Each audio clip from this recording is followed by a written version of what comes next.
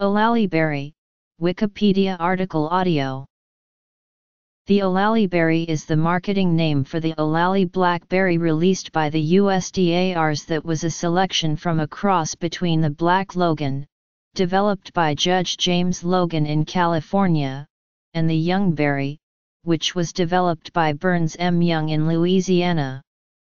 According to Judge Logan, Black Logan was from a cross between the eastern blackberry crandall and the western dewberry ogdenbaugh.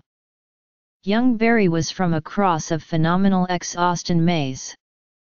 Phenomenal in turn is a cross of the ogdenbaugh western dewberry and Cuthbert red raspberry, and so has a very similar background to Logan's Loganberry and shares a parent with his Black Logan. Development. Trivia. The original cross was made in 1935 by George Waldo with the United States Department of Agriculture Agricultural Research Service, who ran the cooperative blackberry breeding program between the USDA's and Oregon State University from 1932 until the 1960s.